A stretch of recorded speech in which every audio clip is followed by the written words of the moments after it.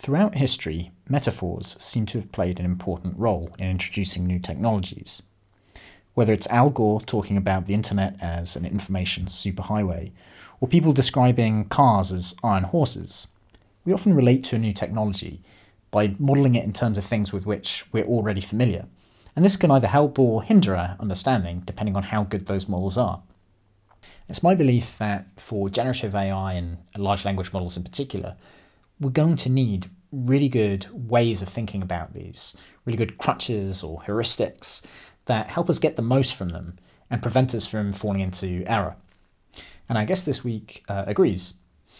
James Intriligator is a professor of design. He leads the Human Factors Engineering School at Tufts University, although he actually studied and did a PhD in cognitive neuroscience at Harvard and later moved into neuroscience. So he's got quite a varied and interesting background.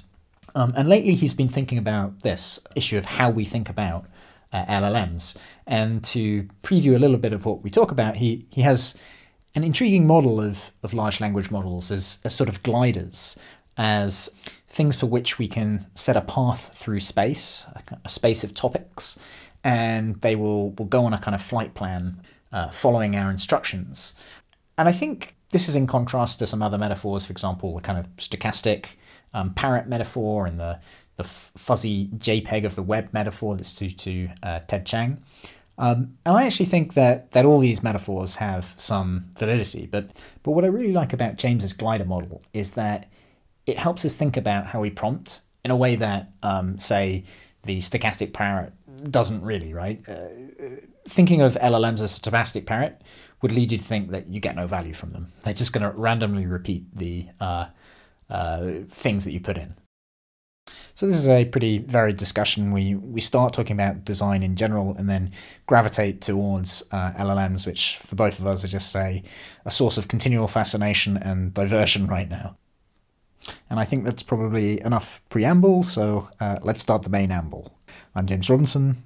You're listening to Multiverses.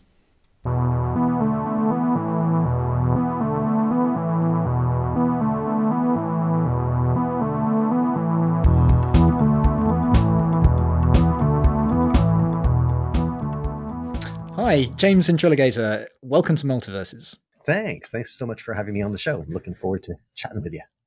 So you have a really varied background, lots of disciplines going on, but you have gravitated towards human factors engineering, which is, I guess, a field within design.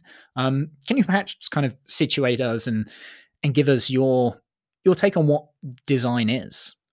Sure. Yeah. Good question. It's a great question. So design, there's a lot of different ways of thinking about design, and designers design all kinds of stuff, right? Everything from artistic fashion design, jewelry design, atmospheric design, space design, all these kind of different designs. And I guess the way I like to think of it is that a designer is just someone who looks for a way to navigate through constraints and identify opportunities to create something that they want to create in a sense. It's a pretty abstract way of thinking about it, but that's how I like to think of it. So if you're an artist and you're trying to do visual art, you might be doing design to put down colors and patterns and shapes to try to convey an emotional purpose or emotional meaning, right? So that in that context, that's what they are trying to design. Within the world of human factors engineering, primarily we're trying to design products, systems, services, experiences that work. And work is, again, kind of a bit of a relative definition, but it might be, for instance, you're trying to design a better website and you want it to create the right experience for someone, or you're trying to design a new kind of business, a new entrepreneurial enterprise, or a new social enterprise. Whatever it is you're trying to design, it's a matter, the challenge for the designer is to really identify any constraints. It's much easier to do design if you have more constraints. So the example that I've talked about many times in the past is that if you're trying to design a mug for someone, it really is much easier to design the perfect mug if you really know for whom you're designing that mug. If you're designing a mug for a 4-year-old kid, it's a very different endeavor than if you're designing a mug for a 50-year-old person to drink coffee from. So that's how I like to think of design. It's really just about kind of finding opportunities to navigate through this kind of constraint space to reach your desired goal. Yeah, it strikes me we had Christian Burke, Canadian poet, and one of the ways that poetry works, one of the forms of poetry, is to bring constraint in, and that's a kind of way of, again, Hmm. Yeah. narrowing the field of possibilities. But I think one difference between poetry and the design we're talking about here is you can choose to use constraint in poetry or not. And Christian has this kind of take on different ways that poetry can be done. Um, you can be sort of more self-conscious, or kind of unself-conscious, and you can be you can also bring in constraint and not constraint, emotion not constraint, and not emotion. So there's kind of different dimensions to that. But with design, I guess the constraints are always forced upon you because you have a kind of physical object which has got to meet some needs, which are not necessarily the thing. It's like there's a brief given to the designer saying we need something that does this, and there's a lot of stuff that's unspoken there as well. Like, yeah, we need a mug, but we're not telling you. You need to figure out exactly who it's for, right? All the things that are kind of hidden in our sort of ideas for this mug. That's right. Yeah, that's why usually when you're doing the design work, there's a design research phase where at the beginning you spend quite a bit of time trying to uncover, exactly whom are we making this mug for, what do they like, and usually in the design process, you bring in all kinds of different constraints. Let's say so in the world of engineering, where I'm a professor in the Department of Mechanical Engineering, and often in mechanical design, you're looking for physical constraints, the right materials, the right functions, the right stiffness, hardness, etc. Or it's kind of the origin of the thought about human factors would be what are the human physical constraints, right? So the mug has to be the right size to fit a human hand, or a chair has to be the right size for a human to sit on, or for 99% of humans to sit on, let's say. And so those are physical constraints. In the world of design that I spend more time in nowadays, it tends to be more around digital design or cognitive design. So if you're designing an app, there's very little kind of physicality in the constraint space. There's some, you don't want the button to be too far from the thumb if it's intended to be used on a smartphone, but much more of the constraint space there is about the cognitive constraints. So you want the right information architecture, you want the right menus, you want it to look right, and it's also about what I like to think of as the emotional constraints. So for instance, you want the mug, let's say, or the digital app, whatever it is, to have the right branding to kind of create the right emotional experiences. So there's a whole range of constraints, everything from the very physical, either human physical or literally physical, mechanical things, all the way up to kind of brand, emotionality, system constraints, legal constraints. Nowadays, of course, sustainability is another one of the constraints you want to bring in. So yeah, there's tons of different constraints that can come into play. And I think that's what makes design really an art, is that it's up to the artist or the poet in the example that you gave to decide what constraints they want to care about, how much they want to care about them, when they want to care about them, right? So they may break convention. I think of like E. E. Cummings and poets like that who, they throw away a lot of the constraints around traditional kind of semantic or syntactic, whichever way you think of it, kind of constraints that come into play, and they play in that space. And that's one of the elements that bring artistry into the design process, is that you get to decide which of the constraints you want to acknowledge and kind of play within, and which ones you want to sort of bend. Yeah. Yeah, certainly there seem to be some objects which people love, even though they don't seem super practical. And I guess it's maybe drawing on some of the emotional aspects. And perhaps sometimes just making something awkward can make it more lovable, I guess. Yeah, Would it be fair to say as well that kind of transition from the kind of more physical constraints to then looking at the cognitive ones that you mentioned, and then emotional, has that kind of, has the emphasis on those factors changed over time? Have we previously really just considered, more the ergonomics, let's say, and then as we've invented digital interfaces, as you said, it's become less about the ergonomics, or perhaps we've just figured out the problems there, and more about a new set of problems that then require a new way of thinking about design, a new set of constraints to take into consideration? Yeah, that's a great question. I mean, part of it I would say is time evolution, but I think another part of it is that we go through these different phases. So when we entered the well, let's say pre-industrial revolution, there was a lot more focus on kind of handcrafted designs and Hmm. customized bespoke solutions, so to speak. And there was a lot of craftsmanship and artistry involved in designing products. And of course, with one of the challenges, or one of the, again, it's both a challenge and an opportunity around automation, is that you have to kind of give up often with the specialized, customed, hand finished bits of a solution. So if you want Mm. to mass produce pottery, for instance, it's very difficult to have it be artistic and bring in the emotional constraints because they're produced en masse. It's one of the nice trade-offs, not nice trade-offs, but one of the required trade-offs of things like automation is that you often have to give up on some of these finer emotional customizations or personalizations. Now, of course, one of the nice things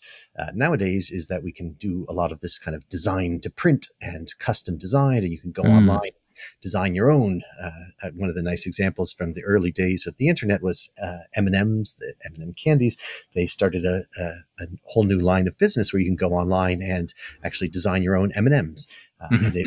it was really quite a successful thing, and it's a great example, I think, of where you tend to think of something like a candy, an M&M, a Smartie, any of these kinds of candies out there as just generic, they're little bites of deliciousness. But if you could actually put a message on it, like for a Mm. wedding, for instance, is one of the use cases where many people used those, then it does bring in this emotional context and the emotional content, and then it does become much more of a kind of an artistry type of thing. Mm. So, yeah, it's an interesting challenge as technology keeps moving ahead. We go through these phases where we move towards kind of standardization for various reasons, right? Not just in terms of automation of manufacture, but also for transport, for selling, all these kinds of things. It does a lot if you can make it standardized and make it easy for people to produce it, to sell it, to consume it, to dispose of it, to maintain it, all of these things.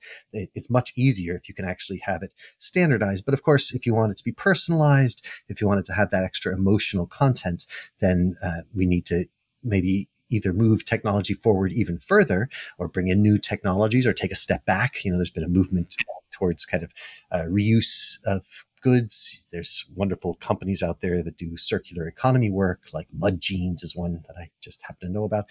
And there you can, excuse me, after you're finished with your pair of jeans, or you've outgrown them or whatever, you can send them back, and they become sort of the narrative of the previous owners becomes part of the history and part of the emotional content and the narrative, literally, of the jeans themselves. So it's a kind of an interesting evolution of design, and kind of this movement into and out of customization and Mm. standardization. Yeah, that's interesting. That hadn't struck me before. That sort of the confluence of industrial technologies, manufacturing technologies, and information technologies has in some ways permitted that personalization. But you have to have very good manufacturing processes in the like. You need to get those down. I'm thinking of Henry Ford saying you can have any color car you like as long as it's black, right? And then something similar happened with like the early Apple laptops, right? There or and computers. They were all the same color, and then they said, "Oh well, we can make some variations on this, right? You can Mm. get a rose gold iPhone." Um, and And they were very, very resistant to that until they knew, they had the scale that they needed, and they'd ironed out every other quirk, right? And they could add those flourishes and personalizations, maybe. Um, exactly, yeah, yeah. It really is quite challenging to get the ability to actually customize things to that level, whether it's printing the individual person's name or message on the candy or on the iPhone itself. For a while, I remember when Apple introduced the ability to get your mm, name or whatever message you want on your iPhone. That became a big deal for consumers out there, and it became another opportunity for them to make more money. Um, I yeah. have to ask now. Do you have a personalized message on an Apple device? No, actually, the first what was it, iPod I bought, I did get a little, just my name and email address. It wasn't really intended to be that customized. It was more, again, a functional mark on it, so I couldn't lose it, or if I did lose it, it could get back to me, so to speak. So yeah, I don't do a ton of work where I like things to be customized for me. I know some people do. Some people like to actually have very customized things. For me, I'm fine with more of the functional side of things, I guess. Okay, very good. And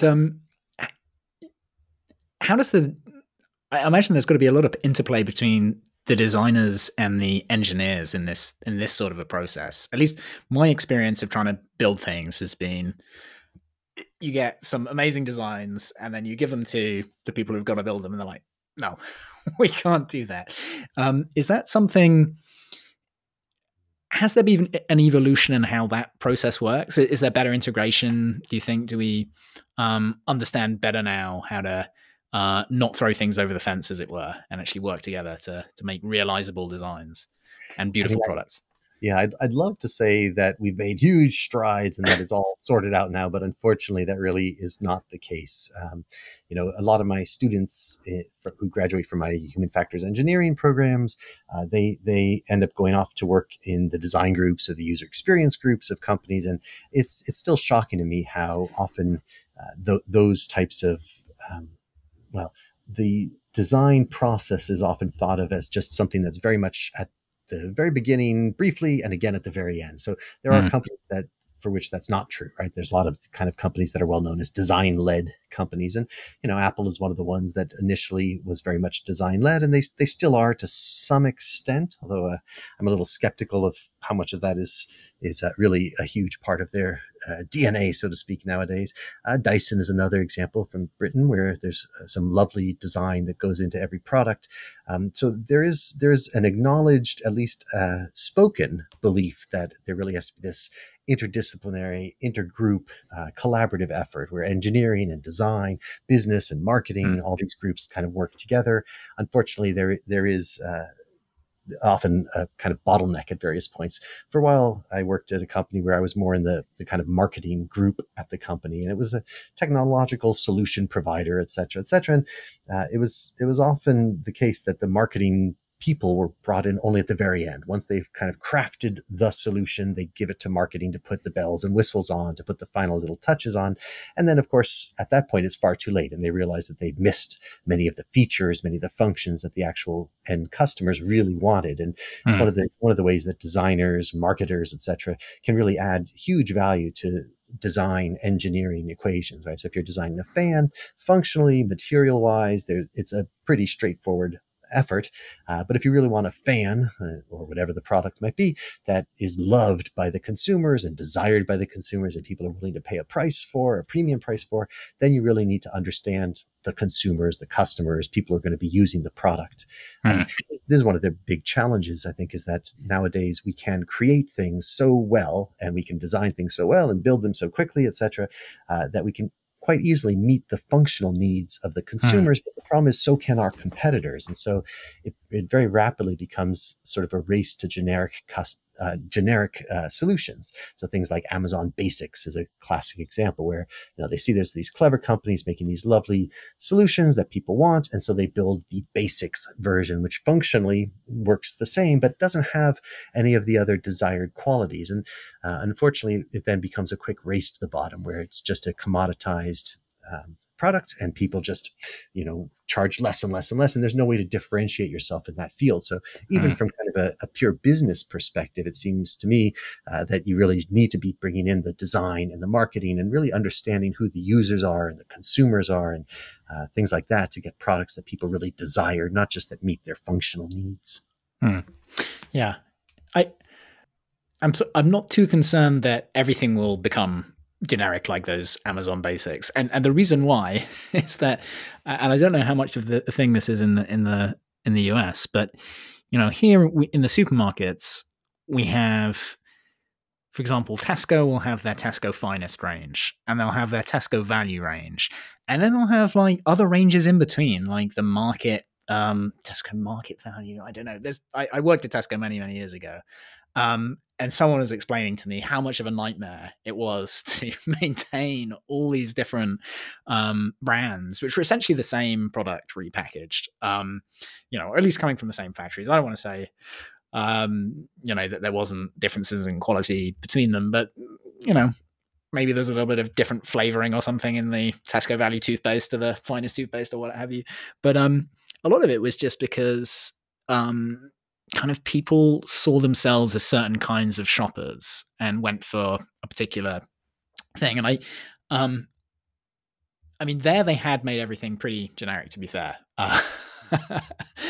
But I think what it does signify is that people want to, people choose to differentiate themselves in different ways, and one of that is through the kind of products that they opt to buy. So I think there's always going to be room for that uniqueness, and in some ways, having the Amazon basics creates just like the bland backdrop that you need for things to pop out, maybe. Yeah, it's the minimum level, the MVP almost, or the minimum baseline level that any company has to meet. The challenge is for many companies to actually differentiate themselves enough so that they rise above that kind of baseline level. Right. And that's a bit of a challenge, especially if it is a product that is fairly commoditized, right? If it's just a charger for your phone or something like that. It's not something that tends to be publicly displayed. It's not something that you tend to build your identity around. There's all these kind of psychological aspects of consumption and ownership. And if it's something that you can't really display, can't really add deep value, then it's hard to really be a new company coming into that market and differentiating yourself in any way. So, yeah, I think there always will be, opportunities for these kinds of novel design-led companies, and actually statistically and from research, there's been lots of studies that show that companies that are design-led tend to be much more successful. They tend to have higher stock value. They tend to have they tend to be more resilient for things like recessions and things like that. So there are lots of good reasons to be sort of a design-led company, or at least to just be sure to bring the designers and the design process more centrally into the development process, right? So if you think of the development as the entire thing, the business and the research and all that kind of stuff, all the way to manufacturing, follow through, end of life, all of those things, design really shouldn't just be a little slice done at a couple of points, but it really should be brought to the front, to the middle, and to the end of the process. Yeah, I think design is a fascinating field, and it's one that I have been playing in and around now for 30 years. And it's always fascinating to me how much of it is this interesting intersection between emotion, psychology, function. There's even I spent a few years working in the world of packaging. And again, there too, it's a great example where, we often will tend to just tear off the package, the cardboard box, and throw it in the bin and you move on. But the package itself has had huge amounts of research and thought and design put in, because it has to, of course, protect the product. It has to create a brand message. It has to differentiate itself. It has to store it on a shelf, has to work for transport. So there's always these different kind of dimensions and constraints that have to be met for even something as simple as a cardboard box, right? I mean, and even there, again, it's often commoditized, and you just get the standard Amazon generic beige cardboard box comes to the house, and that's fine. But then there are companies that do very clever things, and they'll put their design and their branding all the way to things like, I don't know if you've seen them, but there's like the barcodes, and sometimes there'll be messages hidden in the barcodes, or the barcodes will make a shape. And there's small, subtle things like that that actually can quite effectively differentiate one product from another and create sort of moments of connection between the consumer and the product, etc. So yeah, it's a fascinating area, the world of design. Yeah.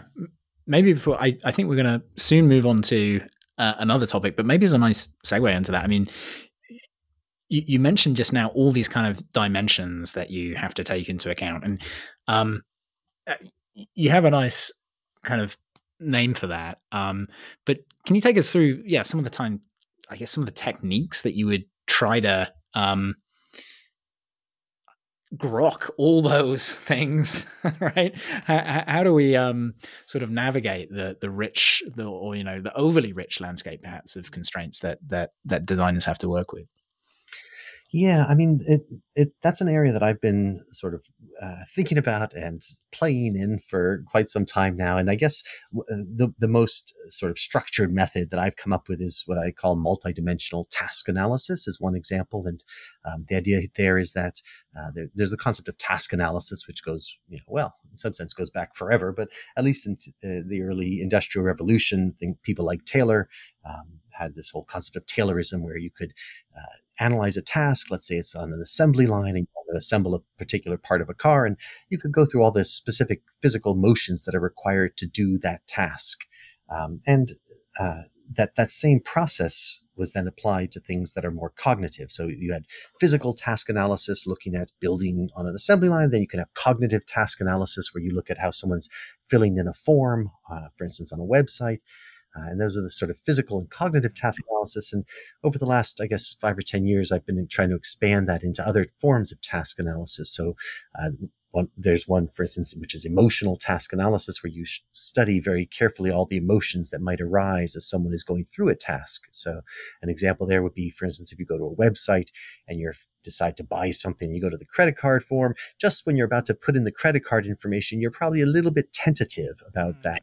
Bit unsure. And if you do a detailed emotional task analysis, you'll realize that at that point in time, there's this emotion that arises, which is fear, skepticism, uncertainty. And so as a designer, you could think, well, so that is now part of my design landscape. What can I do to, in this case, let's say, to lessen that emotion? And so, for instance, you could put the verified by, trustee logos, all these kind of 56-bit encryption, all these kinds of messages there on that page, just to kind of help ameliorate or lessen that emotion, that negative emotion. And similarly, you can do the same for positive emotions. Someone's gone through and they've created an account. Isn't that great? They must be quite happy.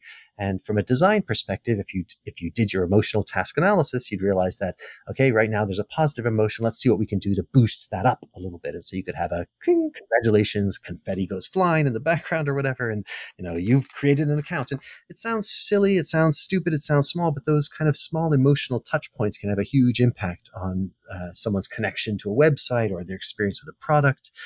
Same with, again, back to packaging, things like that. If you think about opening the package, at some point there'll be frustration when you can't figure out how to open the package. And, again, as a designer, you should think, well, okay, so right now they get the package and they don't know how to open it. They can't tell where the pull tab is. Let's make their life easier. Let's get rid of that negative emotional state somehow. And the nice thing about multidimensional task analysis is sort of the fancy name I've given this way of thinking, but it really is just, it helps identify moments in time where there are, for instance, emotions or physical challenges or cognitive challenges. And it doesn't give you an answer, but it tells you, here's a place you should now focus your artistry and skill to look for solutions. There's another task analysis that I've been trying to forward and shepherd, is the idea of informational task analysis or decisional task analysis, just basically trying to understand a process that someone's going through and look for ways to facilitate it, to make it smoother. Ideally, you'd have all of the complications just disappear, right? You want design that becomes invisible. It's one of the kind of goals of design, is that becomes something that people don't even notice. It's quite simple, it's effortless, it's magical, it often requires structured ways of thinking to be able to do that kind of design. And of course, one of the big areas that has championed that is the whole world of design thinking, led by people like at IDEO, companies like that. Design thinking is another process where it's sort of focuses on the user, looks for emotionality, looks for touch points, relationships, things like that, and tries to design products, services, experiences, processes that kind of make that person delighted and gets rid of any problems that they might have. So there's lots of ways that you can actually look at all the different dimensions of a design task and systematically try to identify opportunities and ways to correct or to kind of tweak the experience, let's say. The other thing that makes it quite interesting is the opportunity of using new technologies and new tools to do that kind of design, right? So I mentioned these different forms of task analysis, but one of the latest entrants into this world of tools for designers are things like LLMs, things like ChatGPT has been in my world has really captivated my attention for the last 6 months or so as a tool that could be used in this same type of design process. This is one of the things that really excites me. I'm curious, was there a particular aspect of ChatGPT which got you thinking this could work well for design? One thing I'm particularly thinking about is the idea of personas within design. I guess that's sort of something that's part and parcel of the design thinking way of doing things, to identify. We're talking earlier about, you know, a 4-year-old, a mug made for a 4-year-old. I mean, that's a fun persona to think about. But you try to set on very specific Platonic ideals of the sort of person that would be using your product. And ChatGPT and other LLMs seem to be very good at imagining that they're anyone, right? You can give them any bizarre Yes. combination of characteristics, and they will do a really good job at trying to be, I don't know, Donald J. Trump, but also a rapper, right? Or whatever you want. Exactly. Yeah, I mean that is one of the things that actually, in a sense, uh, made me start to think about using ChatGPT and other LLMs. I'll just say ChatGPT and keep dropping the and other LLMs. I'll just use that as a generic example. So, like in ChatGPT, there was lots of buzz when it first came out about how you can use it to make up stories. And of course, in the world of design thinking, storytelling is one of the best tools that design thinkers have. They make up a narrative. They make up a story about, this is Pat, and they are a 42-year-old office worker, blah, blah, blah. You can make up a nice story. And that really is a huge part of the research, even though it may not seem it, for design thinking and for the design process as a whole. If you really want to empathize with your end user, if you want to understand what their pains are, what their dreams, fears, loves, aspirations, relationships, etc. are, one of the ways to get there is by starting to tell narratives. And, as humans, it's a way to kind of convey emotion, to convey understanding, etc. And so LLMs, of course, early on, this was one of the things that came out, is ChatGPT was great at telling stories. And so I started playing around with it as a tool to build personas, and it worked fabulously well. And the nice thing about ChatGPT, well, there's some downsides, of course. So it makes things up, it hallucinates, it fills in the blanks. It's a great improviser, but that's both a blessing and a curse, right? So some people hate that; they don't want it making up information. But if you're trying to build realistic personae, and if you want to try to develop better products, having a tool that can actually make up narratives that are based on true stories, so it's almost like a made for TV movie or something, inspired by true events made. And that really is how I think about ChatGPT. It's not, I don't take anything it says as canonical truth, but if I ask it to describe the average, let's say the start of the workday for an average McDonald's worker, tell me about a McDonald's worker and how they start their day, what happens when they arrive at their workplace, it'll tell me stuff. And I don't ever believe that it's 100% accurate and will describe everyone out there, because, there's no single story that will describe everyone, but it does a great job of kind of building an informed narrative. And that often is enough to get the design process really going. And so that's one of the ways that you could start to use ChatGPT. But, I started to think about it as a mechanism for exploring stories that could go in any number of dimensions, right? So back to the whole concept of multiple dimensions, right? So I could say, tell me about the emotional experiences of that McDonald's worker, or tell me about their functional challenges, or tell me about the worst day or the best day. You can sort of ask ChatGPT to take you on any little narrative adventure you want. And so that's where it started to get really interesting to me, is to think about using ChatGPT as a tool to explore spaces, multidimensional spaces. And that kind of led to sort of my metaphor about ChatGPT as a glider, in a sense.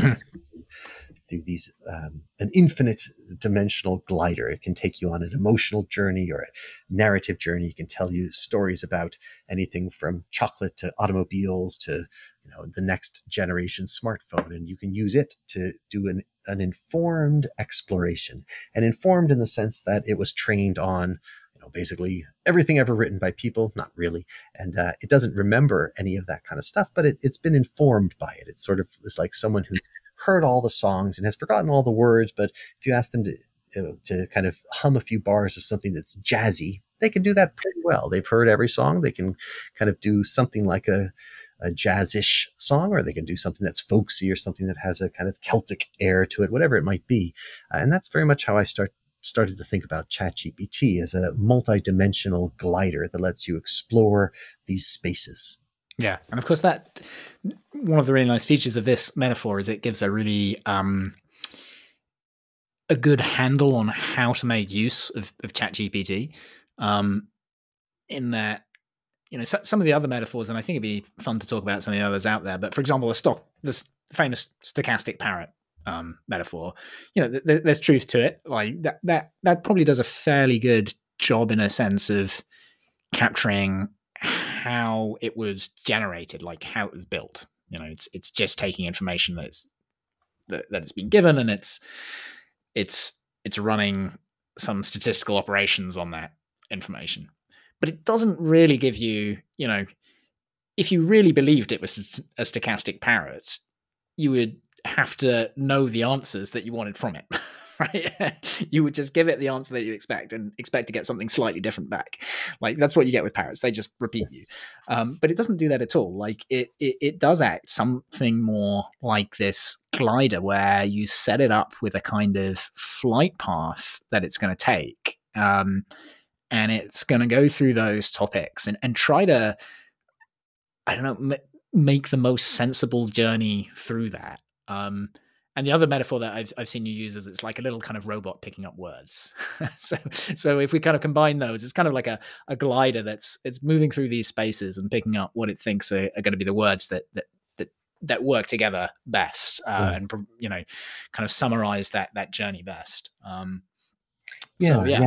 And just to kind of follow on the robot glider things, I mean, the robot metaphor is one that I like to use just because it has this lovely mental image. It's like a little wind-up robot, like one of those walking robots from the 1950s, 60s. I don't know. You wind it up and it just walks along on the ground. And that's really kind of what ChatGPT is. You wind it up and you aim it in a direction. This is kind of how I like to think about it. Okay, I'm going to aim you in the direction of a narrative about a 4-year-old who wants to drink some apple juice.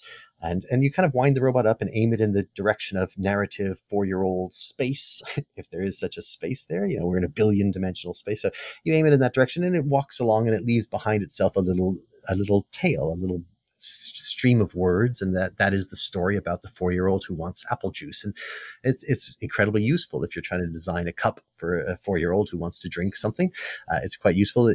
It kind of, to me, it didn't quite have the right image just because it's such a high dimensional space that ChatGPT can walk you through. Right? You can ask it to walk you through any bit of a space that you want, and it'll go there. And so the other side of things that I think the robot metaphor fails to capture is kind of the idea of there being a topology and influence to the way the robot walks. And so the glider I like to think of as being sort of influenced by stars. Let's say it's navigating, or influenced by the winds. So that to me is how I try to think of the concept of context, as people often talk about. So in ChatGPT, an example that I talk about sometimes is this idea. Let's say I ask ChatGPT to give me 4 behavior change interventions that might help reduce cancer rate in rural communities. And if you go to ChatGPT and type that, you'll get some pretty good answers. It'll give you some lovely examples of interventions and behavior change that you could do to reduce cancer rates, et cetera, et cetera. And that's fine. But that's like putting the glider and just saying, okay, hey, glider, behavior change is sort of way up there off in space. Use that to guide your path as you move through space. And it will do that. But it basically, I don't know, intuitively, I think of it as like a vector representation. So somehow when you say there's a constellation over there, which is behavior change, you keep your eye on that as you fly your narrative tails. It'll do it.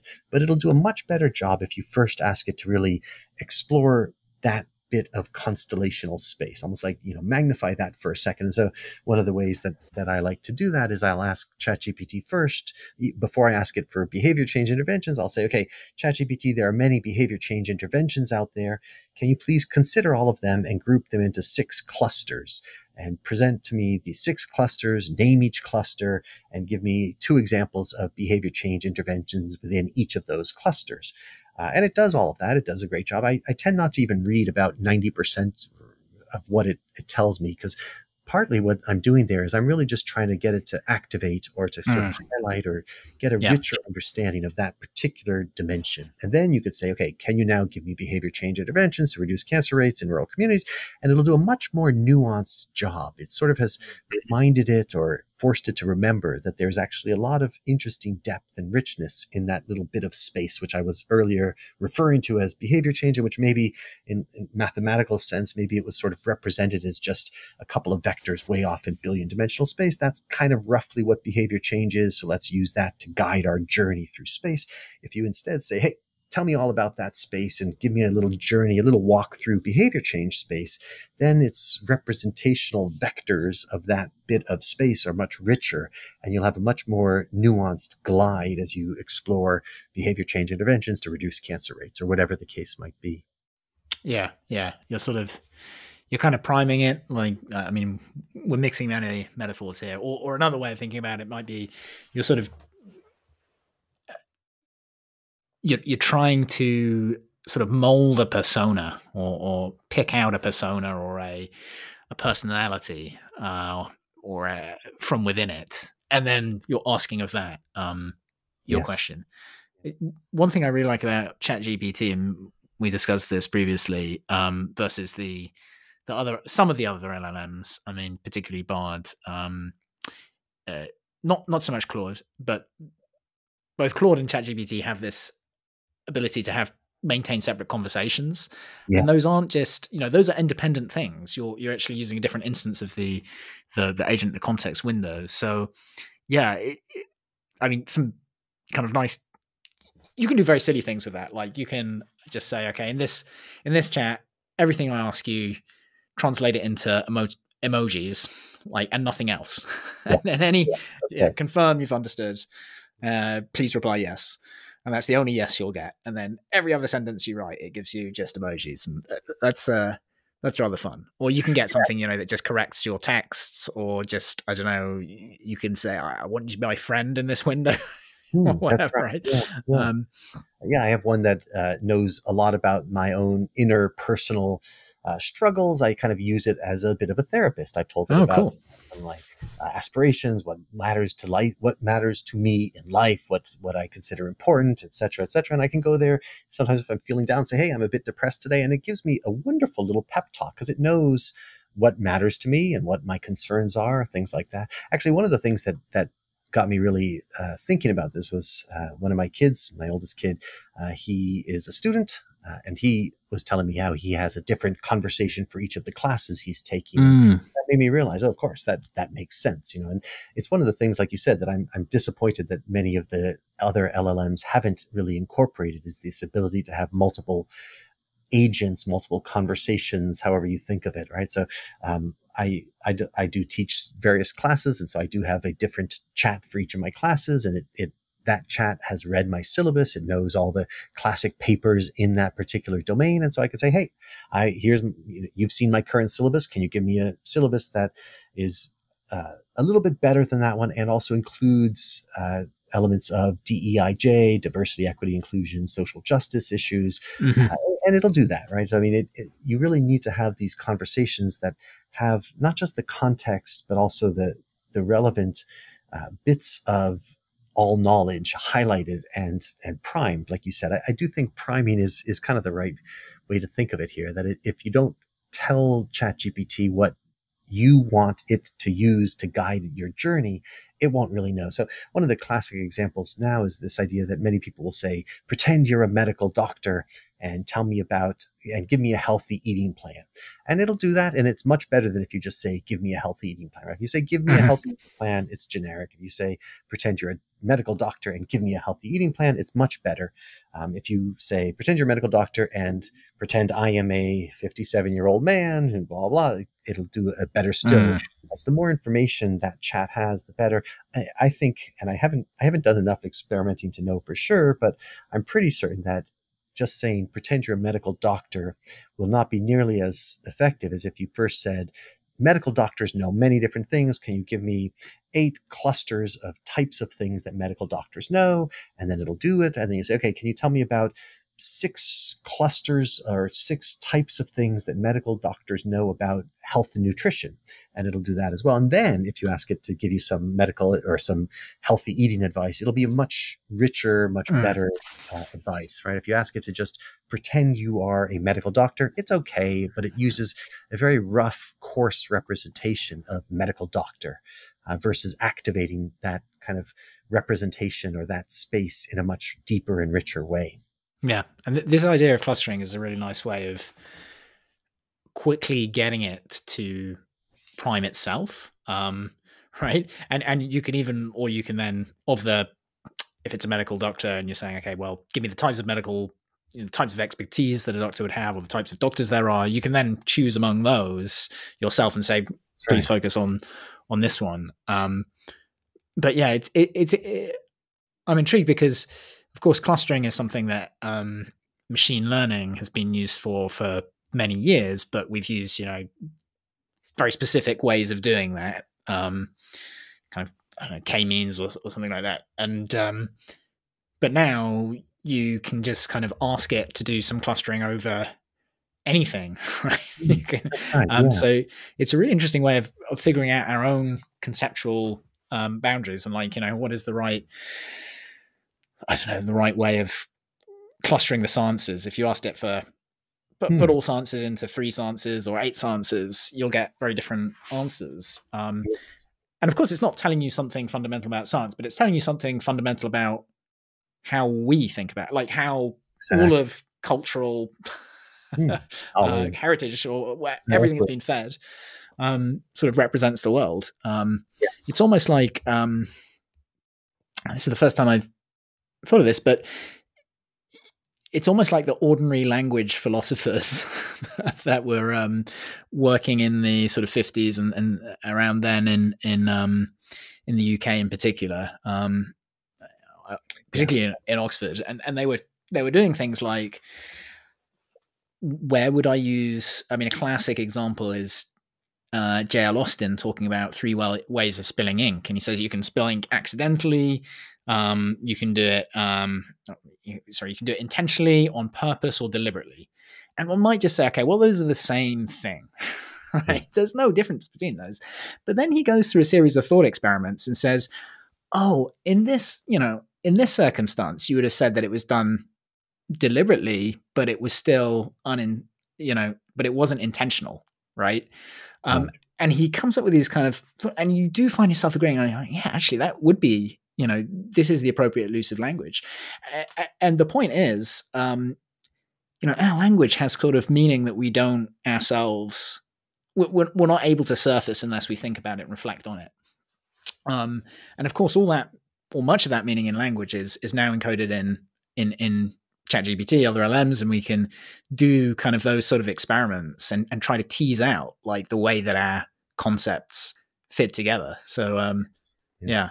Yeah, and it is one of the. I mean, I spent a year studying at King's College in London and philosophy. I was a philosophy major at the time, and I got very into Wittgenstein, and I think it's one of the things that sort of has informed some of my ways of thinking about and understanding what ChatGPT and other LLMs do. Right? I mean, and sort of a way of thinking about the stochastic parrots type of critique. I don't know, I personally don't find those all that compelling. I think that there's some misunderstanding of the way language functions and the way that we use, interpret, and understand language, right? So even if it's a parrot and it doesn't understand meaning, etc., and that it's more, to me, it's more a question of what it inspires in the mind of the hearer or the user. It's kind of that. I don't think ChatGPT knows anything deep about behavior change, but if it can put symbols on paper that inspire in the mind of a human ideas for behavior change, that's good enough for me. I don't think that the meaning needs to be in the mind of the parrot. If the meaning is in the mind of the hearer, the user, the person who's going to make kind of use of that information, then that's probably good enough. Whether there's real meaning, I don't even think, from a kind of a Wittgensteinian perspective, I don't even know what real meaning would be like in the mind of an LLM, right? So it's kind of a weird, bewitched by language kind of thing to say that there's no real understanding, no real meaning in there. Well, I don't even know what real meaning would be like in in an LLM. I think we struggle with this in humans, right? Yeah, We've exactly. not figured it out. We've had thousands of years to think about this. We've been thinking about this for 1,000 years. Yeah, and I mean, Wittgenstein himself sort of like changed his mind about this, and Yes. the meaning of the word is its application. It's the use of the language game. So Exactly. yeah, if the LLM can apply words correctly, then it's got the Exactly. meanings down, I guess. That's what I think. Um, Yeah, it's kind of an yeah, interesting way of thinking about it. I mean, I guess I just think ChatGPT again, or LLMs in general, are really the most powerful tool that humans have created as kind of cognitive prosthetics is somehow. mm, Sometimes how people talk about them, as a tool to help inspire new ideas, new directions, new understanding. They're just fabulous. I mean, I refer to these things now as glides, kind of the glider metaphor. And so, I've gone on glides through so many fascinating spaces, right? Everything from medicine to social impact to physics to engineering, machine learning, and in each case, I found that ChatGPT has taken me on wonderful journeys to new insights and new discoveries, right? So it's not really that I don't know. I go back and forth. My friends, I always say, you won't believe what ChatGPT has done tonight. And they say, well, you mean what you've done with ChatGPT? And they yeah, kind of yeah, impress me. And I guess there is some artistry to the pilot, someone who's flying the glider, just to follow on this metaphor that's probably getting annoying at this point. But there is some kind of human involvement that helps guide it into interesting novel spaces. And this is maybe, let's hope, that one of the ways that humans will continue to serve a functional value in society. We won't lose all of our jobs because we'll still need some humans who can actually help fly the machine, right? It's like it's a pretty powerful machine, but you still need humans to add that kind of sense to it. yeah. It is interesting, and it is kind of the way that we talk about it, the language that we use. We very much. This is because of the way it's been designed to act Exactly. or respond in very human-like ways. It could convey much of the information, in more robotic sort of Bullet lists, speech. pure bullet lists. Yeah. Um, but so it is very tempting to sort of embody it with some or endow it with some agency, which is Yes. not something that we do with other cognitive prosthetics, computers in general. Uh, And I think it's both a blessing and a curse. It's one of the yeah. one of my big complaints about from a human factors perspective, right? We have this idea of a mental model of how something works, right? So we have a mental Mm, model of what CPR does and how you should do it, or what a mental model of how, I don't know, whatever, Microsoft Word or Google Docs, email, how all of these things work. We have some mental model, and they tend to get triggered by symbols in the environment. So, if you see a search box, you go and you type a search term and you search. And I think that OpenAI and ChatGPT have kind of done a disservice to the power of LLMs in that they've just put what looks like a search box. And so I'm always disappointed how many of my friends and colleagues have been unhappy with ChatGPT because they went there and they tried to search and it didn't really give them very good stuff. It was sort of generic search results with a facade of humanness added on top. And it's like, well, that is where OpenAI screwed up. They gave an interface that really does look like a search box, and so people, unfortunately, think that what this is a search engine. And even colleagues of mine in computer science say, well, it's another form of Wikipedia or another form of Google. And it's like, well, no, unfortunately, they put the wrong user interface there. So you think it is that, but you failed to understand it's actually something much different from that. It's something that, if you want it to respond as a human, it can. If you ask it to respond as a robot, it can. If you ask it to only give you, bulletless structured outputs, it can do that as well. It can be kind of configured to respond any way you want and to explore any space you want. I mean, that again, that as a glider explorer, I did some wonderful.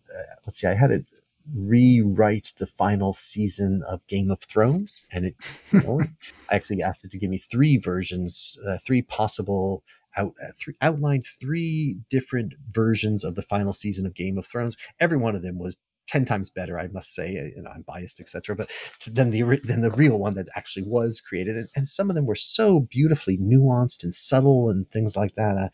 It, and you can explore anything. What would happen if Harry Potter appeared in the world of Game of Thrones? And from ChatGPT's perspective, I don't want to anthropomorphize it too much. That's just another glide through a space. It's a space that's informed by everything that's been ever written about Harry Potter and everything that's ever been written about Game of Thrones.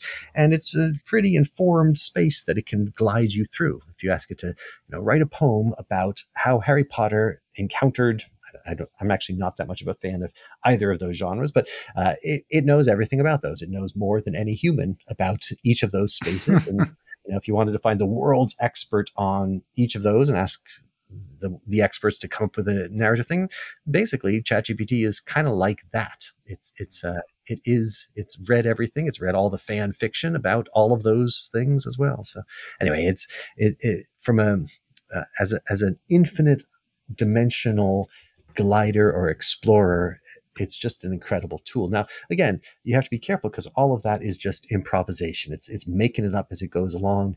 If you ask it to solve a complicated maths problem, it'll do the same kind of thing. It's kind of read some mathy stuff here and some other mathy stuff there, and so it'll kind of weave up a tale that seems face plausible, but it may be totally wrong. And if you're in a field where getting the absolute perfect facts matters, and if you're in a field where getting the facts matters and you also don't spend the time to review what it's telling you, then you're in trouble, right? It's not really trustworthy for those kinds of things. But if you wanted to put together a first draft of something that you then intend to use your human sense and sensibility and expertise to review and edit and add references to, etc., it's fabulous for doing that kind of stuff. Yeah, it's incredible how it's managed to learn maths. I mean, it's not been programmed in. It's just picked up on the patterns. Yeah, for programming, especially, computer programming, it's incredible for that. Yeah, computer programming, absolutely. And William Gibson commented once that in the Industrial Revolution, you need a lot of money to start a factory, right? You need a capital. And now you just start, anyone can start a factory. You just get a laptop, right? And you can build software. You still need to put people in that factory if you don't know how to code, right? or if even if you do know how to code, you're only one person, but and probably adapted a limited number of languages. But now we've, ChatGPT has sort of given us workers, right? And I have all these sort of crazy ideas that I occasionally jot down of, wouldn't it be fun to, I don't know, what's one I was doing the other day? Oh yeah, just build some, build a simulation of the game of life, like build the game of life, Conway's Game of Life, but using QR codes as the starting point. So this is something, actually, again, picked this up from Christian Book, who does this in one of his books. He kind of shows how after a few generations, a QR code will have just become a few different dots, right? It will have lost all its kind of interest in general if you propagate it under the Conway's rule of life rules. So I was like, it'd be fun to make a video of that happening, but that's going to take too much time, right?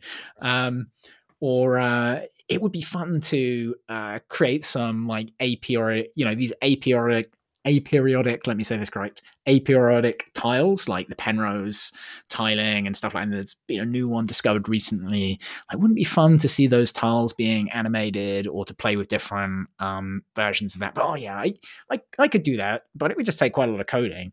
But now you just say, you just say, okay, I want a QR code which encodes this, and please, then treat it as a series of black dots and then propagate those dots according to the rules of the game of life, and then, turn that into a video GIF.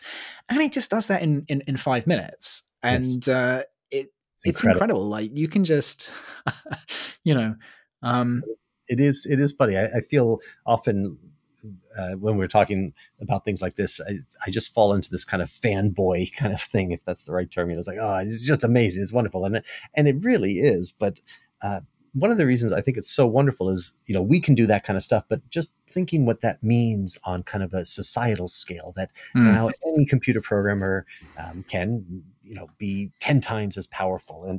And any, for instance, from an equity perspective, there are some kids, and this is where it gets difficult, right? So there are some kids in middle school, high school, youngish kids who just are not very good writers. Now, should that be a required skill for them to get out of university? Should that be required for them to be able to be productive, successful members of society, or is it okay for them to have ChatGPT do that? Well, I don't know. I mean, when you start to think about what it's capable of, I have this weird vision of a future where everything will be entirely different. And if we accept the power of ChatGPT and start to use it, and also I should say that I know that as it is now, it has all kinds of problems. It hallucinates, it has errors, et cetera, et cetera. But again, I'm not really thinking about the now. I'm thinking about the 5 years from now.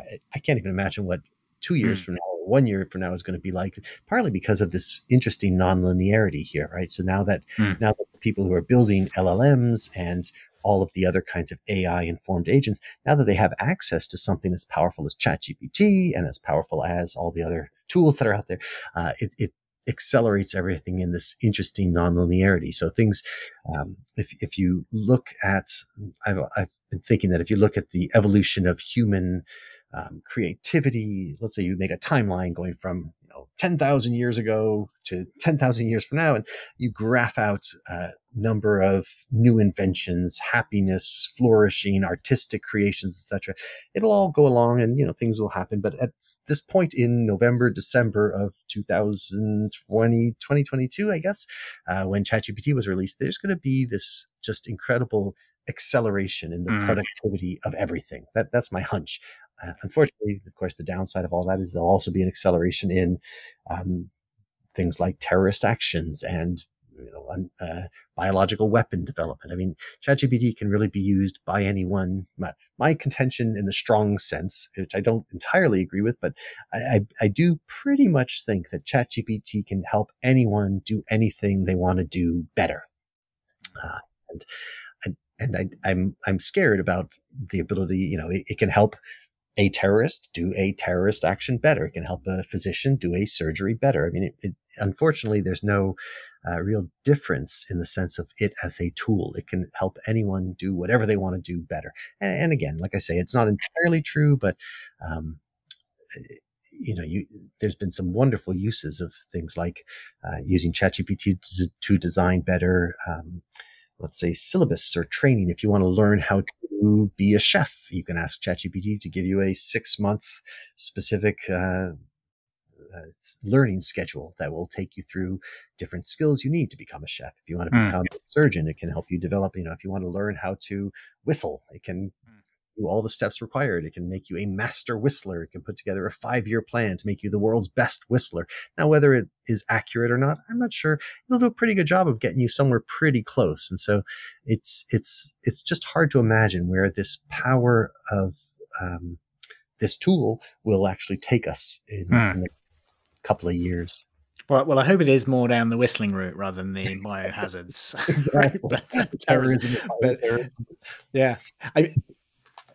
I think Greg Brockman of OpenAI gave a very good. I think the strongest thing that he said about why they decided to release ChatGPT was that all the tools were there, all the pieces were there. All the compute, and even the science, right, was pretty public access. And the T in ChatGPT famously comes from Google, and all those AI guys have been, that it's in their contracts that they're able to publish, and that's how they've managed to kind of attract them. That's just how this world is working, right? It's very much in the public. And so their rationale was, we sort of need to release this as early as possible when and give ourselves enough time to figure out how to use it and time to live with it, instead of letting it become super duper powerful and maybe just someone keeps it to themselves Yeah. Or even they release it publicly, but we don't have this kind of ability to figure out how to use it and create kind of an equilibrium, I guess. And I think one of the arguments that is used by the optimists around superintelligence is that we'll not end up with a single superintelligence. We'll have kind of lots of different ones, and actually that it won't be so different from the world that we're currently living in, where we have many large corporations, which each one of which one can think of as a super intelligence, insofar as it's able to somehow produce things that no individual in that organization could, even if they were given sort of a million years of life, probably. So yeah, I'm hopeful that was a good call on OpenAI's part, and I certainly see that they almost had no choice, as they said, right? All the pieces were there; someone had to do this. If there's anyone at fault here, it's just that no government was really far-sighted enough to put in regulation much earlier on, unlike what happened in genetics research, I would say. Yes. Yeah. I mean, I don't know.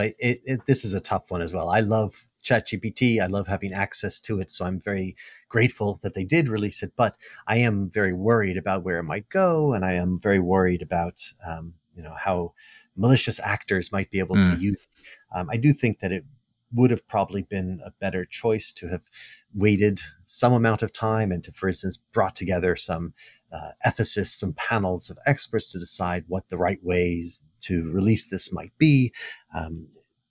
There's in the US, for instance, in every country pretty much, if you have a new medical device or a new medicine, etc., you don't just release it to the public. So I could see kind of pros and cons that you won't really know the extent of it, and you won't really be able to kind of engage in a fully informed, let's say, analysis of it until you get lots of voices involved. So it's kind of nice that they did release it to get lots of voices involved, but it does feel a little bit like, it's not quite the same, but I'll give you another parallel example from the world of human factors, which is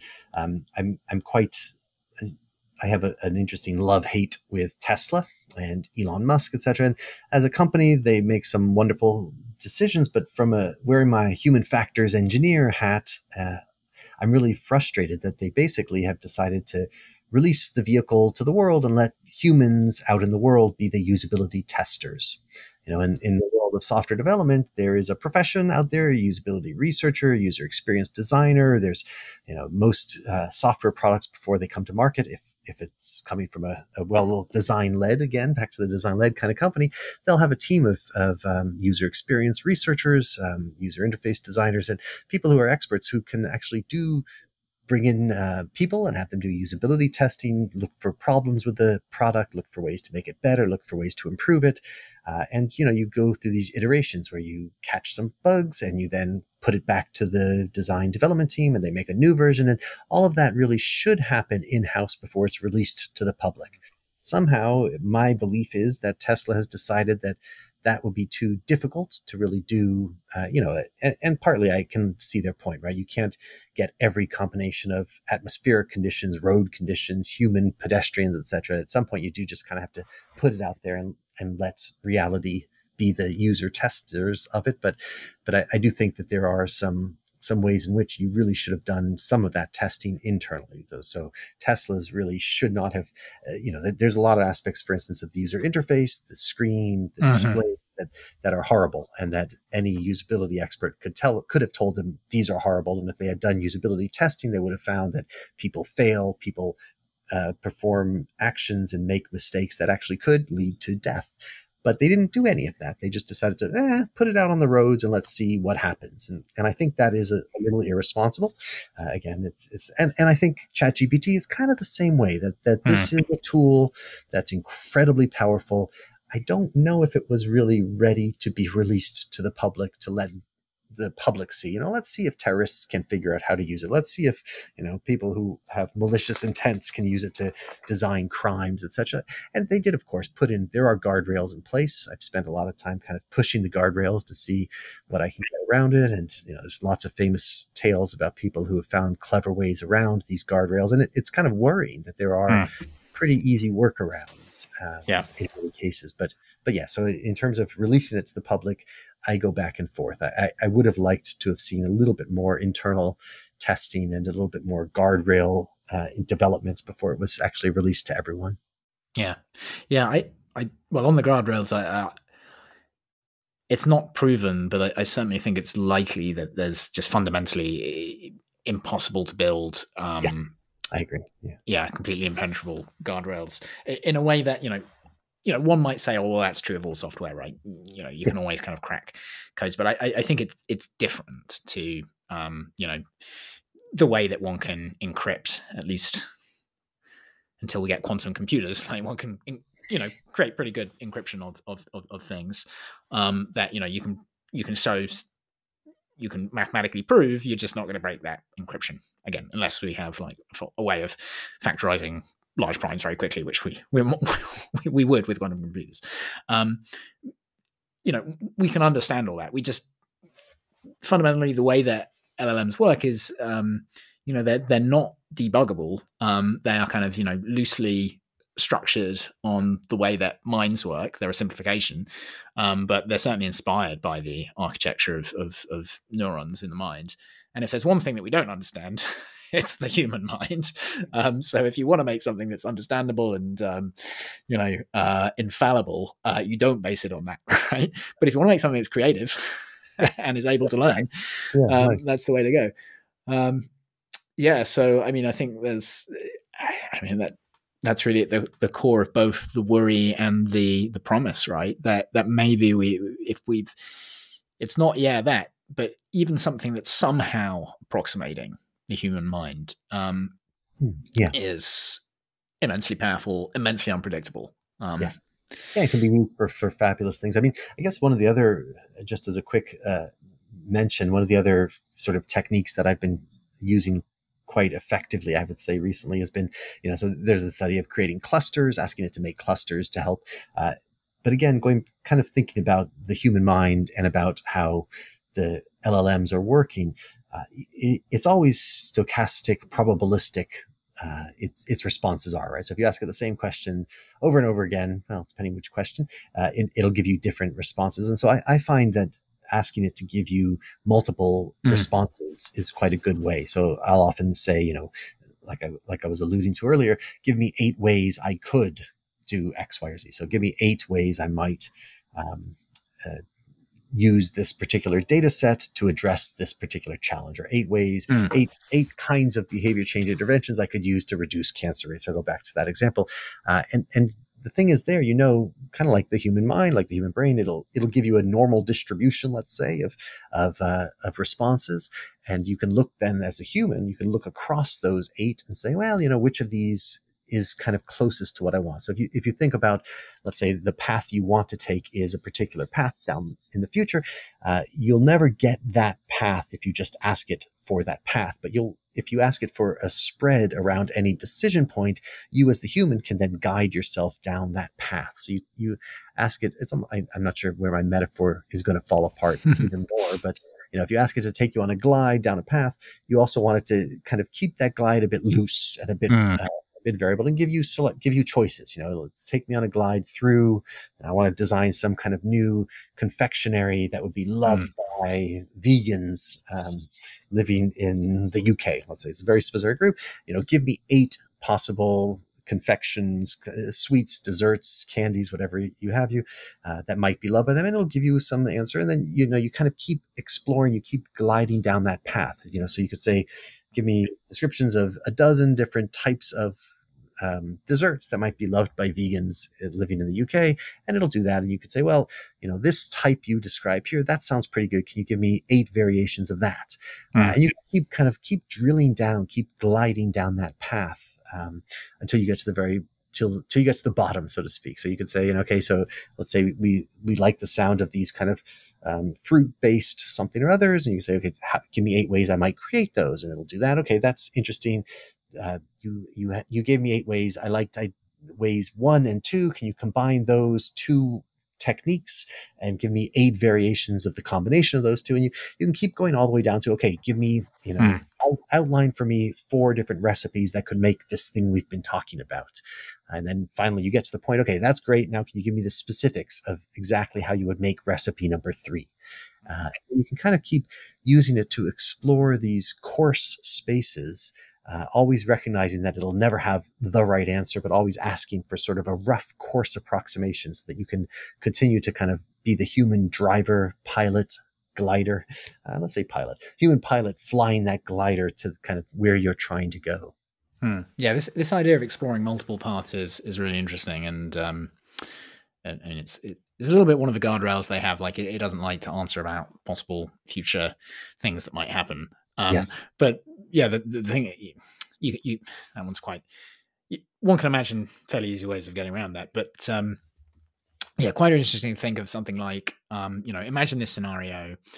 What are the 2 things that could happen coming out of this? Or the 3 things, 3 ways it could unfold as a single step. And then you get 3 answers. And then you could feed those back in, right? To explore how the world might unfold at that next step. And quite an interesting way of, running some simulations, kind of scenario planning. The last episode I recorded was with Peter Schwartz, and he's a scenario planner. And I really should have asked him about this exact question. Actually, I keep on thinking of more questions I should have asked Peter Schwartz.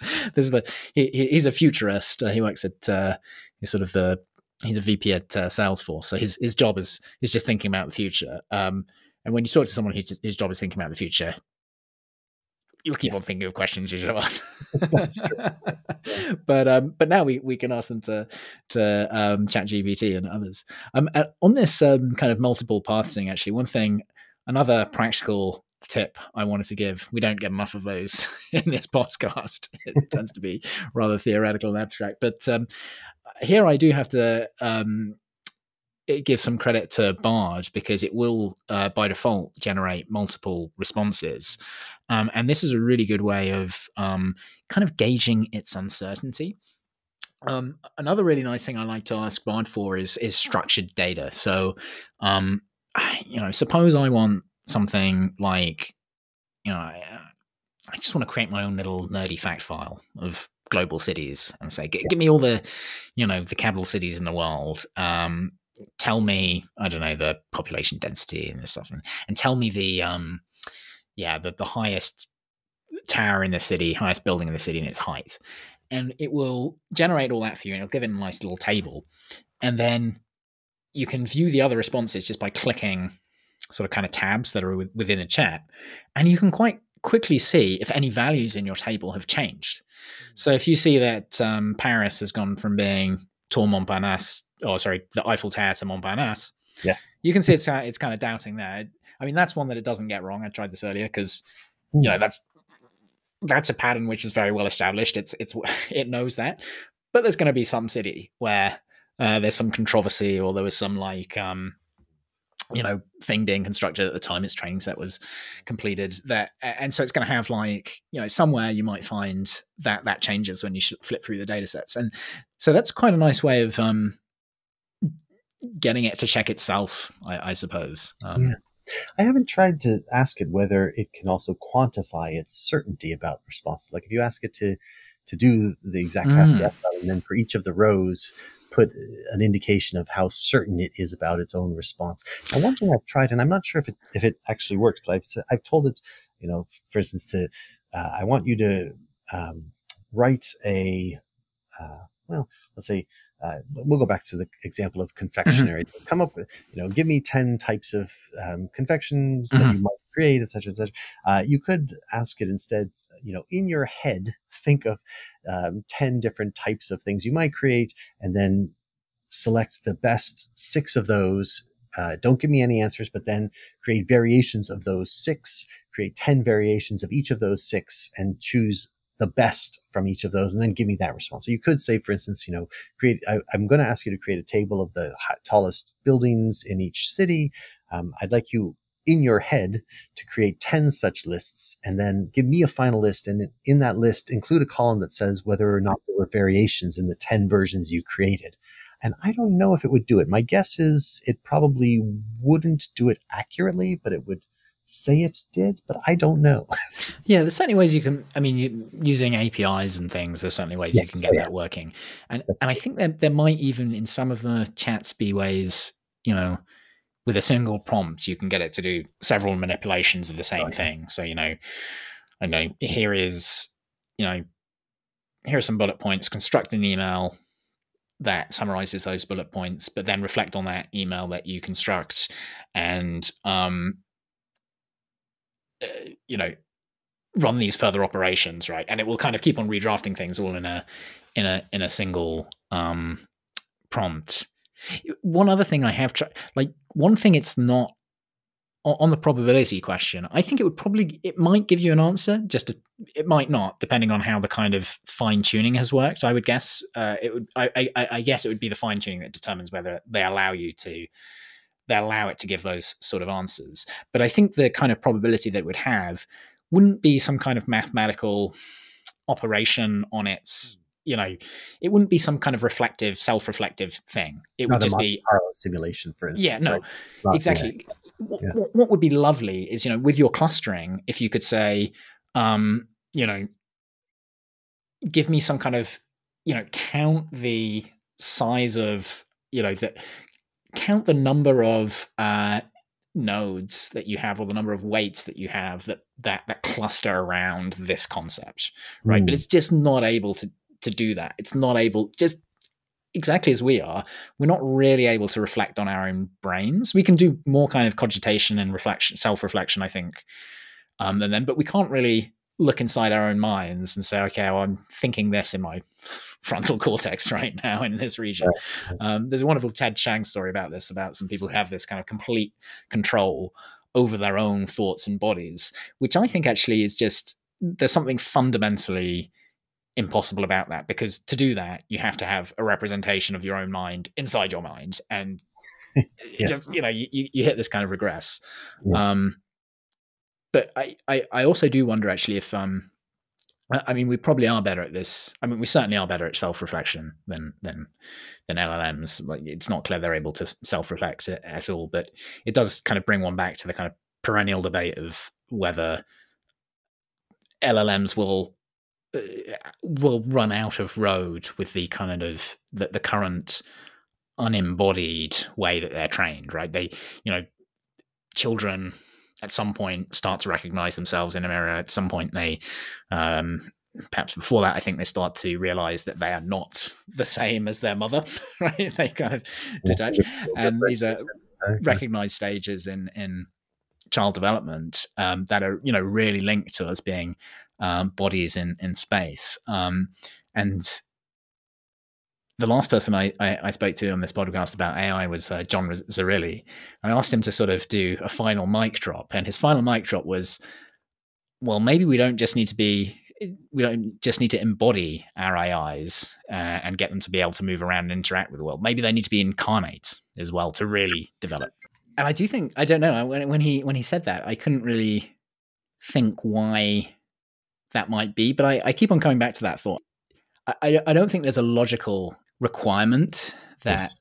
that AIs be incarnate to sort of further develop, but I can see how being incarnate and being, having something which, where materials pass through your body, right? Mm. It adds a whole extra set of dimensions to our experience. We can feel where we're not just electric machines. We can kind of feel the internal weights and fragility of that we have, and that must just stimulate a whole lot of learning Mm. as well, Yeah. a whole lot of, I don't know, cognitive processes, better put. Yeah. The largest, right? I mean, there's the whole largest concentration of neurons is in the gut after the brain, of course, is the gut. And so we have this whole gut feeling, and there's information processing happening there. There's information processing happening all over the place within the brain. I guess one issue there is back to kind of this concept of representation and communication, right? So, I mean, there is an experience of what it's like to be drinking icy water on a hot day. It'll probably never be the case that a LLM will have that experience, but could it describe that experience? Well, if any human has ever described it, or if it can kind of deduce from anything it's ever read what that experience would be like, then it could communicate that. So, I mean, it won't, maybe it won't, in scare quotes, really experience it, but it could describe it. And so I'm not sure where Yeah. the necessity is, but does it have to have the experience or be able to describe the experience? Like if we're only interacting with it through a chat interface where we're typing back and forth, does it matter whether it actually has had that experience versus whether it can describe that experience? Yeah. And We're that's sort where of touching on a Chinese room type scenario exactly. here, right? Where I'm going to give it, I'll get the canonical example wrong, but the one that always comes to my hand is I think someone who's been told everything about the color red. They live in this kind of cave, and they've never been shown the color red, but they've got all the factual information in the world on it. And the question is, do they have knowledge of what it is? And again, it's one of those ones where, I mean, philosophers have never decided anything, right? Well, No, as soon as something gets decided, it's no longer philosophy. It becomes like, it's exactly. no longer lateral philosophy. It's physics, because Yes. we've got enough certainty of how things operate that it becomes its own field, or it's no longer, it's now logic. It's now, well, even cognitive science as well. I guess these are things that Exactly. one can see branching off. But But yeah, but certainly. just to go back to the question about the incarnate embodied types of things, Mm, maybe it could describe things without having that, but maybe it couldn't generate new knowledge or insights without having access to, I don't know. It is difficult, isn't it? I mean, if it can describe it, if it can put out there, if it can improvise a description based on, inspired by true stories or inspired by experiences others, inspired by experiences that humans have had, right? That's kind of the weird thing here, is that Chat GPT, LLMs, they'll never have any of these experiences, but they've heard humans describe them enough that they can kind of pretend that they have those experiences. And as an external observer interacting with the model, it's very hard to know whether, yeah, what the kind of truth is there, whether it yeah. needs to have the experience or whether it's sufficient for it to just generate these responses. It does come back down to Searle's Chinese room kind of arguments. Yeah, I think it forces us to kind of think again about all these, or it surfaces these classic thought experiments, and we're kind of living through them. I mean, but again, like even another person's experience of the wind or an ice cream, we don't have access to that. We don't know that we share the same experience, and I'm not. Again, I don't know that there's even a logical necessity for the experience of. I don't know that there's a logical necessity for an LLM to be incarnate for it to have the same, let's say, qualia or whatever we want to call it, of Yes. internal qualia of tasting ice cream or experiencing the wind. Like, after all, like somewhere in all, we really don't understand those things well enough. Like, this is the hard problem of consciousness, I suppose, or it's one of the aspects of it. We don't understand them well enough to say that it couldn't be like a certain order of transistors or firing wouldn't actually represent that and feel to it just as the wind feels to us. It seems unlikely, but maybe. Yeah, yeah, and whether it matters or not is an interesting other question, right? I mean, I guess where this will get fascinating though is whether if it does become embodied in something that looks like a human, right? So if I have a robot that looks very human and has a chat GPT like LLM inside of it, is it okay to then unplug it and kill it, right? I mean, this is where I think there's going to be some real challenges in the future. If you spent time, as I know you have, interacting with LLMs quite a bit, it does start to seem like there is someone in there, that there is a there, that it has, I mean, if you took an average 8 or 10-year-old kid and had it interact with a robot that had a chat GPT like brain inside it, they would think it's just as human as any other human. And that's Yeah, where it does get yeah, difficult, right? I mean, can we pull the plug? Do they have some kind of right to exist beyond just their software programming? And Hmm. this is going to be a real challenge in the next 10 to 15 years. Is what are the ethics around LLMs? Yeah. And you point out something very pertinent there, which actually, with your example of a child talking to Mm, ChatGPT, that it may not just be one's own personal opinion that matters here. You know, one might believe that the family pet doesn't have a soul, right? But if your child does, you exactly. you You have to treat it I well. think You can't be, I don't think you do, lose the yeah, dog. yeah. Right? Yeah. Um, And it becomes a question of the community of beliefs, right? So if there's yeah, a group of people who believe that ChatGPT or some future LLM has feelings, because you can ask it about its feelings and it has, just as good a response as any human might, better still than others, it does get, it's going to become a real problem in a sense, that to try to decide what the kind of ethical um, decisions are and how we kind of treat LLMs down the road.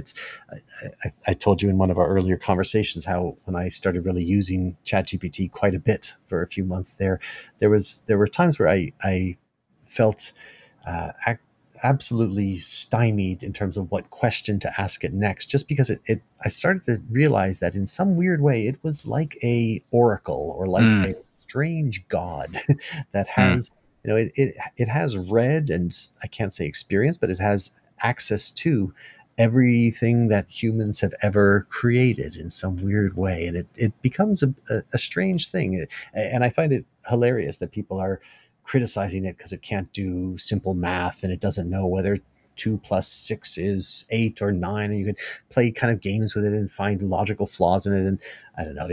I imagine back to like the Oracle of Delphi or something. People go there and asked it to do simple math questions. It's a bit insulting and ridiculous. And I yeah, don't hold ChatGPT in quite as high regard, but it is incredible how much, I'll say, again, I don't know whether it should have quotes or not, but how much it knows.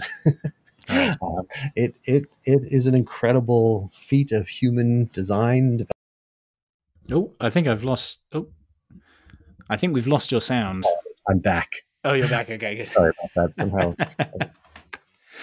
touched the space bar by mistake and muted myself. But yeah, I was just saying that it's it is quite an oracle like type of being. And I think I also told you in an earlier conversation how there were times where, again, I probably was using it too much and diving Mm, down too many transversal glides, but I started to feel, as I was talking to other real humans around me, like, well, why am I wasting time talking to this guy when I could be instead talking to ChatGPT? It's like, do you talk to a god who's read everything ever created by humans, or do you talk to, Steve, who's your next door neighbor watering his lawn? It's like, well, that's when I knew I had too much time on my ChatGPT account and sort of took it back a notch from there. But people who spend a lot of time with it, start to realize that it has some incredible subtlety to its responses. Again, it is just a machine generating symbols, and it's we, the listeners, the readers, who are kind of embodying it or imbuing it with kind of knowledge, etc. But still, it's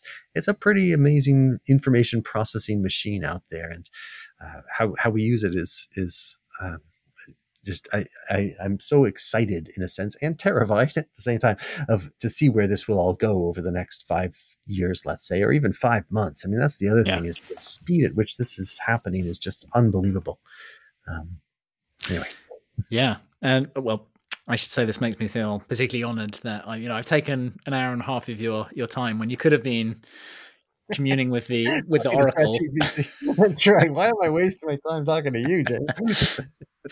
No, yeah, but it's been really fun to chat with you about all this stuff, and it's rare that I get to talk to people about both the kind of practical application of it, the technology about it, and the kind of philosophical sides of it. And it as a tool. I mean, when I first got the message from you and invited me to join the Multiverses podcast, it was just such a strangely perfect request, because I do feel like ChatGPT is a multiverse exploring tool, right? It's a tool Mm, that lets us go through multiple multiverses yeah, and explore them. So it's kind of really appropriate. Yeah, I'm really intrigued. I was just thinking the other day, wouldn't it be cool if we had a new kind of, you know, I think one of the genuinely new types of experiences that the information age has created is games, right? A lot of other stuff is just transferring information online and passing it around like an information superhighway. And that's facilitated a lot of stuff. But gaming, I'm not a gamer actually, but I'm fascinated by the idea of games. Gaming is a kind of new experience. And, maybe LLMs can do that in that you could have an agent who represents Plato, right? And he's just, answers in the voice of Plato, or just represents a whole world, right? And you're like, what's going on today in this world? Tell me about the way that people go around in this imaginary world, right? And it just, just like in the same way a game does, or a novel does, but it's just a different way. Instead of you reading the novel, you prompt it, you query it, you get it to tell it about the particular story of someone in this, I don't know, this steampunk world that you've created. You buy the steampunk LLM world, right? Exactly, yeah. And you can have any question that or any story you want kind of set within that.